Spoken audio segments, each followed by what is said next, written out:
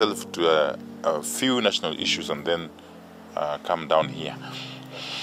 But at the national level, there are basically 2 or 3 matters that are of concern. One, I wish to, on my own behalf and on behalf of the Azimio fraternity in the National Assembly, send our heartfelt condolences to the family and friends of the fallen youth, Rex Masai. As you are aware, this young man was killed literally in cold blood by the police last evening during or in the aftermath of the peaceful protests over the discredited Finance Bill 2024. We take great exception to the blatant abuse of police powers to stifle the exercise of constitutional rights by peaceful Kenyans. It was really unnecessary for this young man to die in the manner he died, if the police would have cared to follow the law. These young boys and girls were a threat to nobody. They were not a danger to peace. And it was evident from the time they started to demonstrate up the time it ended. They were unarmed, they remained peaceful, and it was basically the police that subjected them to all manner of torture, including being subjected to water cannon, tear gas, police truncheons, name it. So we must condemn in the strongest terms possible the blatant abuse of the police by those who are in charge to basically stifle civil rights with impunity. So we are treating Rex Masai as a martyr. He's a hero who has died in the cause of the fight for human dignity and freedom. Indeed, the death of Rex Masai is only comparable to that of Steve Biko in 1977 in South Africa, in apartheid South Africa. So what the apartheid police did to Steve Biko in 1977 is what the Kenya police have done to this young man, Rex Masai, in 2024, under a new constitutional dispensation in the Republic of Kenya. So we shall demand, of course, that those who are involved, the entire command structure, and the person who pulled the trigger, are brought to book in the shortest time possible. We don't want to hear any excuse whatsoever. And let us also advise the police, or those who are involved in policing generally, as commanders and as those who give directives, that these things will come back to haunt them. The law will catch up with them in the fullness of time. They may think that they are operating under some kind of cover, under some kind of protection. But when push comes to shove, when the time comes, when the hour of reckoning beckons, they will be left to defend themselves alone. I can assure you. I can assure you. And it won't take long. Secondly, the government must commit to protect Kenyan people's rights, especially as they demonstrate under the provisions of Article 37 of the Constitution. And now that they know for sure that there will be similar demonstrations next week, especially on Tuesday, when the finance bill is coming up for the committee of the whole house. What I'd want to urge the police and the government is to basically put in place mechanisms and measures to protect these protesters, to secure them as the law and the constitution dictate. But again, more importantly, I think it is going to be irresponsible for anybody in office of responsibility in the government to take for granted this latest uprising by the young Kenyans. Anybody hoping that this uprising is going to fizzle out on its own could be basically daydreaming. I see ominous signs from where I sit. And it calls for very, very, very swift action by those who are concerned to address the grievances that are being voiced by these young Kenyans. Because as you can see, these demonstrations are basically happening organically. They are basically happening spontaneously across the country. There's likelihood that in the coming days they will become more and more pronounced. More and more pronounced. And therefore I think the government must move with speed to address the issues being raised by these young Kenyans. As a matter of fact, I think the time is now ripe for Kenyans to engage in a national conversation. The national dialogue that happened in Bomas had a very limited scope. But now, given what is happening currently, the emerging scenario calls for a more comprehensive, more inclusive, more elaborate national conversation. And the leadership or representatives of these young Kenyans, the Gen Z, must be involved in that conversation. The leadership, representatives of the young Kenyans who are out protesting must be involved. They must be brought to the table in this conversation. Because I think the Finance Bill 2024 was just a trigger.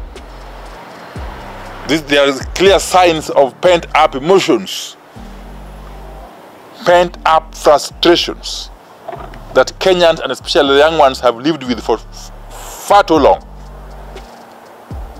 So it was just waiting for a trigger. And the Finance Bill 2024 has been the trigger now. So any responsible government would not wish this thing away, would actually move with speed and try to deal with the root cause of this upheaval. Because as I said earlier on when I was in Vihiga, these young Kenyans don't care. They can actually overthrow the government, given a chance. They have no qualms sending the government home. Okay? So before we reach there, or to avoid us reaching there, let the government take the initiative to bring everybody together for a meaningful national conversation. On the Finance Bill 2024, the Azimio coalition's position is very clear. It remains unchanged. As members of the Azimio parliamentary group, the National Assembly, we remain resolute. But I must also take this opportunity to thank those brave 115 members of the National Assembly, both men and women, who against all the odds came out to say no to a draconian piece of legislation. As you could see, even those of us who had veered off earlier on, who had wandered into the Kenya Kwanza territory for one reason or another, are slowly coming back. In other words, the chickens are coming home to roost. Okay? The honeymoon is over for the Kenya Kwanza administration. The hour of reckoning has come. And so I want to appeal to all those others who are still remaining on the other side to take the earliest opportunity and cross over. I foresee our numbers swelling systematically as we move forward. The numbers of the Azimio troops in the National Assembly, and I believe also in the Senate. Because you know, for MPs, it's a question of them and their constituents and their voters. And I can tell you, without any fear of contradiction, that the feeling of the Kenyan voters, regardless of whether those voters are from Azimio or Kenya Kwanza strongholds, is the same. The feeling of the Kenyan voters with regard to the cost of living is the same. Kenyans across the width and breadth of the country are feeling the burden of the cost of living. And they are saying they can no longer bear any more taxes in addition to what they have already. Kenyan workers, like some of you in the media, or all of you, are suffocating, really.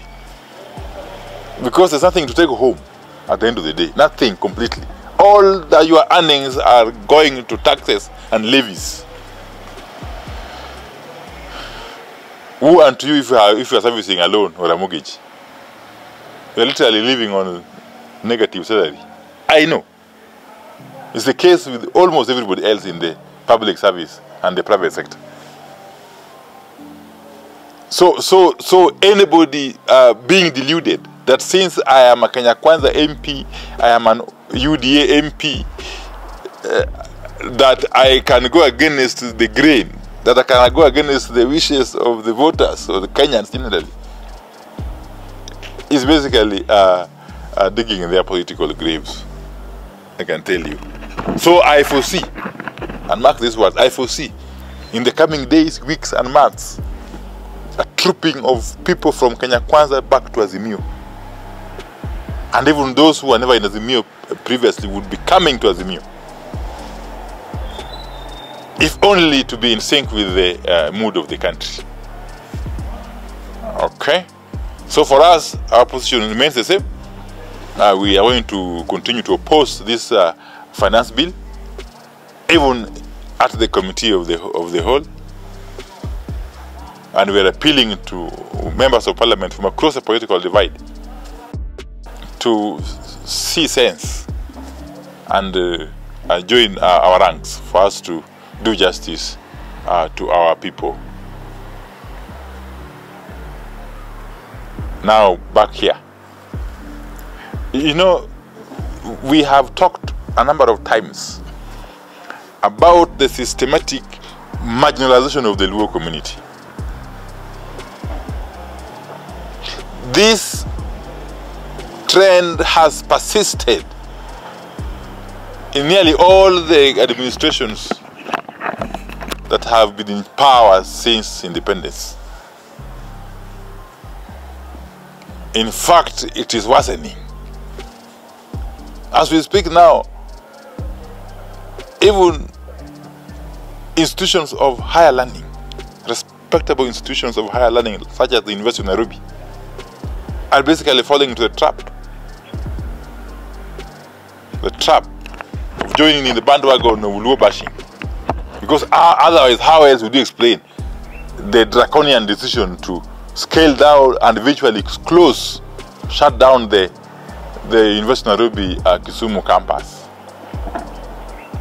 A campus that was brought into being through the efforts largely of the late Professor Magoha, the then CS for Education,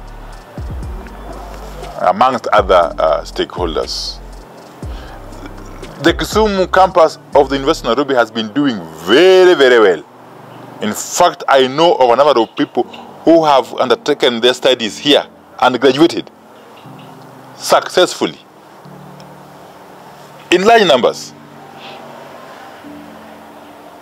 So then what would explain the decision to close this, really, to close this campus, if not to basically perpetuate the marginalization of the Luo community? Because we know for sure the benefits that accrue from the establishment of this campus here. The benefits that accrue from the establishment of a university campus in a town or a city are too obvious to belabor. Economic, social, and many others. As a matter of fact, this campus was not making any losses. Indeed, the premises are actually owned by the university. They're not paying any rent. The university purchased that property, that iconic property on which the campus sits. Now they are not bringing students. They are not actually bringing students from COOPs. They've scaled down. And they actually stopped the campus from even bringing on board Module 3, what do you call it? Yes, students. Those parallel degree program students. So they are basically strangulating this campus with the intention of eventually shutting it down and maybe selling off the property and squandering it. Okay? So I think I need to advise or to caution, really, the management of the University of Nairobi, if you are hearing me, and the Ministry of Education.